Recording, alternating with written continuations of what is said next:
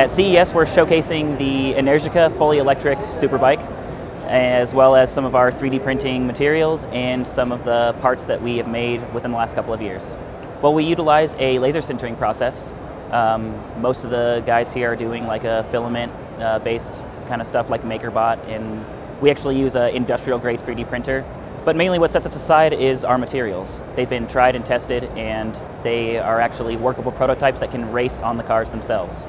Our materials have all passed NASA's outgas testing, as well as the European Space Agency's outgas testing. We have some sample parts on display. That is a cube satellite card cage, as well as a 3D printed solid fuel rocket engine.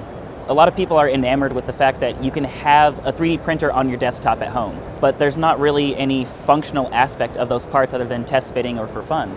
So the advanced materials such as the Windform materials that we run, I believe are paving the way for 3D printing to be taken seriously in industrial applications. The prototype of the bike was 3D printed using Windform family of materials. There's actually 3D printed parts out of Windform on the bike itself. There's the headlight shrouds, the fairing straight, as well as the seat is all 3D printed. They are 3D printed parts that are used on the production bike.